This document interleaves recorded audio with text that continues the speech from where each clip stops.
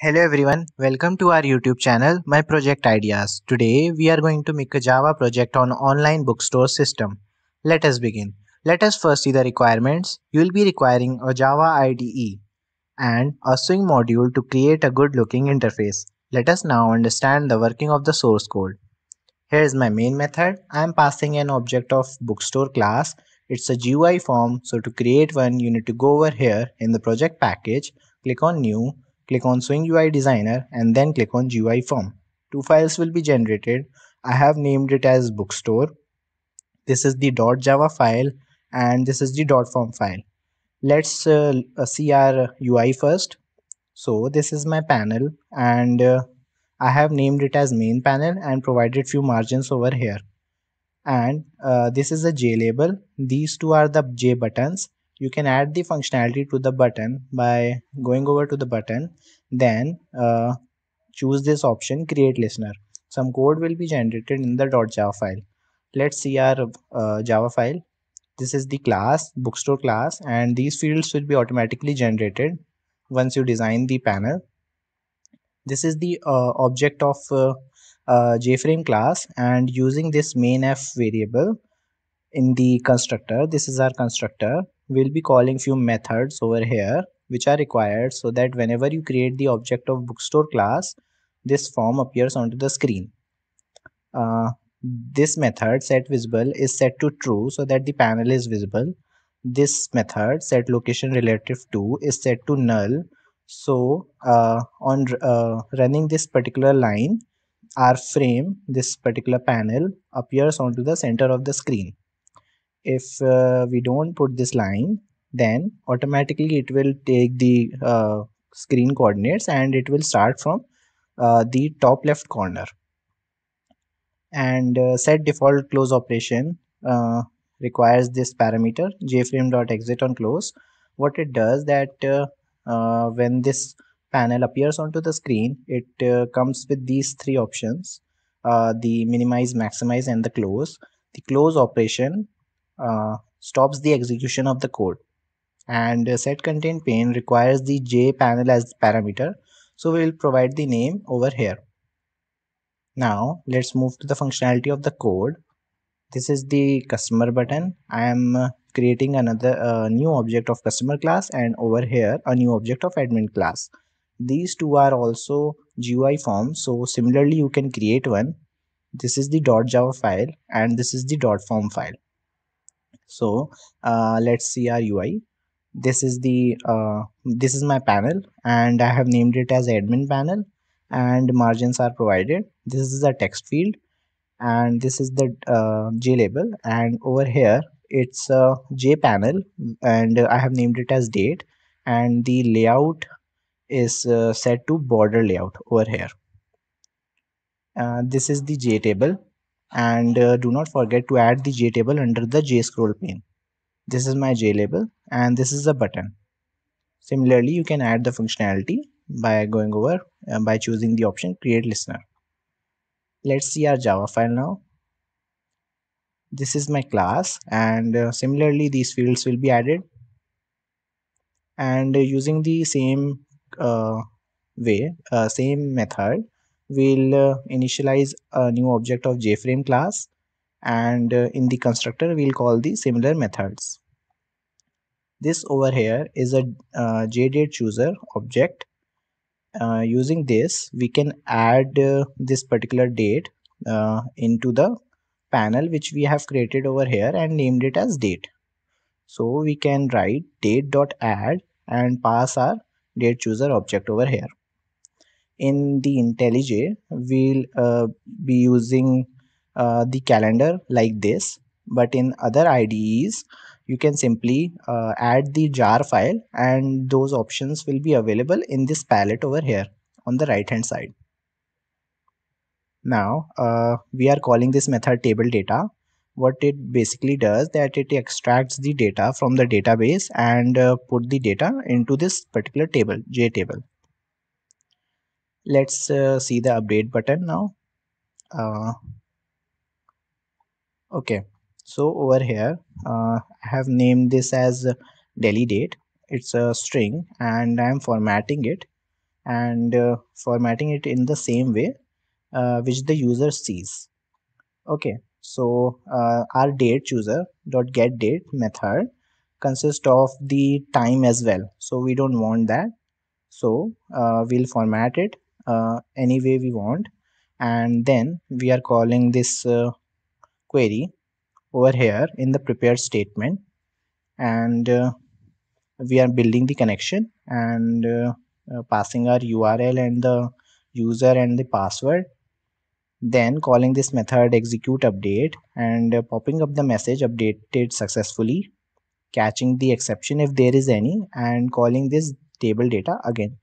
In this particular query, this is the table name, and we are setting the delivery date as and this is the variable over here, daily date of type string, which we are changing it from the which we are changing it to the date we extracted, okay, from the calendar, and where name is equals to name dot data. So over here the admin enters the name, and he or she can select the data from the table, and choose the name and set the delivery date, and press on to this button. It will update the status. Okay, this is the mouse listener. You can add a mouse listener by going over here into the table.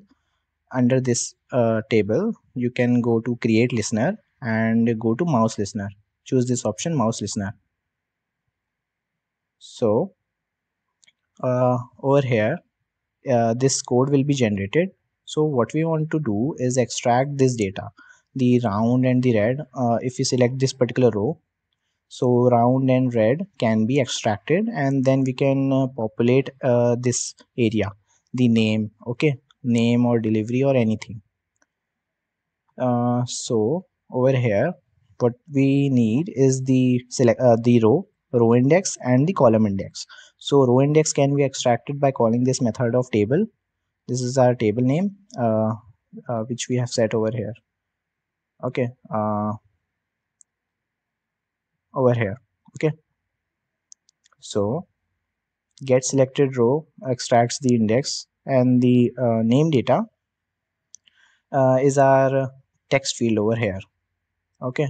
So we are calling this set text, and it will set the text to and to this input, okay. So dm is our default table model, and we'll be calling this get model method, and then converting it in this format, this default table type, default table model, and we'll be calling this get value add method in the default table model class, which requires the row and the column index. So in the 0th column our name supposed to be there, okay. So this particular table which will be populated with data at the 0th index, our name will be present. So it will extract it from the table and convert it into string, and then populate this text field. Now let's move to the table data method. We are just extracting all the data present into the database. So this is the query, and we'll be building the connection, and we'll be using result set to execute the query, pass our query over here, and then we'll be calling this method set model, and this is the method which I have created on my own. But instead of this method you can use default table model, sorry, instead of this method you can use dbutils dot result set to table model method, and pass your result set variable over object over here, and then it will run in the same way, then catch exception if there is any, okay. That is it all about the admin.java file. Let's move to the customer file, okay. This is the form. Over here you can see I have named the panel as customer panel. Similarly, I have provided margins. These are the text fields. You can design it through these options over here, present over here. Uh, let's say let's choose left. Okay, now it looks good. This is the J label. This is also a J label, and over here it's also a J label which I have named it as book name, and over here it's J label 2 which is named as price. This is a table, and these are the three buttons over here: order now, check status, and books available. So you can add the functionalities in the similar way. Let's move to the Java file. Okay, in the same way I have made an object of jframe class in the constructor. Also I have called the similar methods. Okay, let's start with the button, add button. It is checking first that if name and location data is present or not. Okay, over here if the user has entered something or not, so we are extracting it and equating it with null. So if it's null, then it will pop up a message, please fill all fields to add record. The we'll use show message dialog method to display this method, display this particular line. Else if the user has entered something, then these set of lines will run. So this is the query to insert the data, and we'll be using the prepared statement. So this is the syntax for it. Now build the connection, and using this statement of type prepare statement, we'll be calling set string method and passing our data to it. So at the first column the name will be present, at the second column location will be present, at the third the book name, and at the fourth the price. Okay, so these two will be entered by the user, and we can extract these two, the book name and these are the labels, so user cannot enter anything over here. So we can extract it from the this particular table. Okay, so let's see. This is the query, insert into purchase books. This is the table name. Okay, and then okay, we'll finally call execute update and pop up a message order placed successfully, and then setting these text fields to null, catching exception if there is any, and popping the message accordingly. Now let's talk about this button, update button. Okay, this particular button is update button, check status. So let's see, if name dot get text equals to null. Okay, so if it's null, the user hasn't entered anything. Okay, so it pops up the message, please enter name to check. Else this select all from this table where name is equals to this. Okay, so it will extract the data based on this name. So similarly build the connection and run this query using the result set, and I am checking over here if there is nothing into the table. Okay, if this query returns null, so pop up a message no customer found. Else run this query again and store it in this result set variable, and then call the set model method again and pass the result set over there. Okay, and then catch exception and pop up the message accordingly. Now about the table listener. Okay, you can add the listener in the similar way, and what I'm doing here is populating the our j labels, the book name and the price. Okay, they were null initially. Okay, you can see over here they are null over here, so we'll be populating it with data according to the uh, data present into the table and what user has chosen. So if the zeroth on the in the zeroth column the book name is present, and in the first column the price is present. Okay, so it will extract it, and then it will populate the j labels. Now books available. So when the user presses on to this button, what it does that it calls this method table data. Now about the table data, this is the method, this is another table books present, so I am only storing the book name and the price over there. So in my database this particular table is present. So build the connection and use the result set to run this particular query, then call this method and your data will be entered into this JTable from the database. Catch exception if there is any. Okay, okay, this is it. I hope you understood the working of the code. Let's now run it.